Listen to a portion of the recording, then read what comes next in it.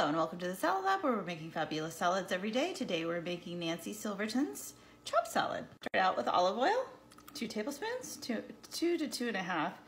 I am adjusting recipes this month because it is January and cutting the olive oil in like half or a quarter, and I really haven't noticed the difference in flavor. Use of a small lemon, and 1.5 tablespoons of red wine vinegar, 1 crushed and 1 chopped garlic, a tablespoon of oregano, salt, and pepper.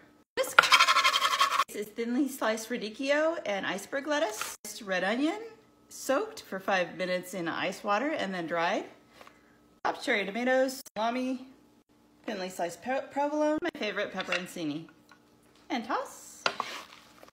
Oh, I forgot the chickpeas.